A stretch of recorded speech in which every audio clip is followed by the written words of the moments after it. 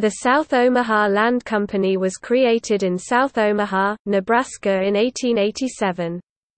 Founders included William A. Paxton.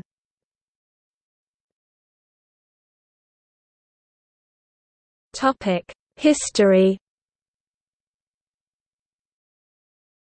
The Union Stock Yards Company of Omaha paid $100,000 to the South Omaha Land Company for 156.5 acres (0.633 square kilometers) of land to serve as a transfer station en route to Chicago.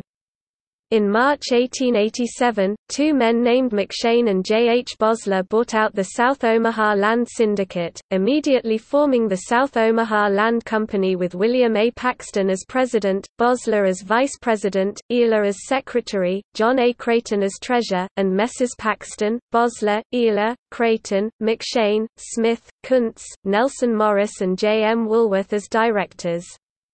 $1 million in stock was soon made available, and the South Omaha land syndicates were paid off, as well.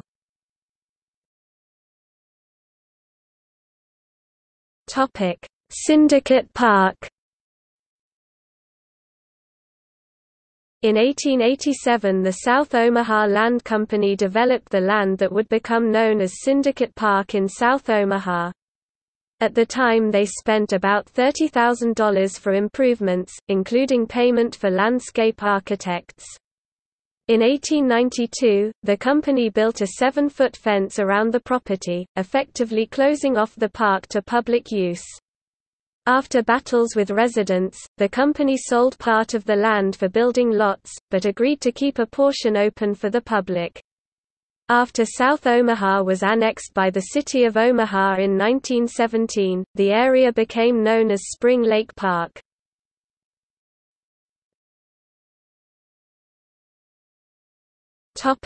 See also: History of Omaha.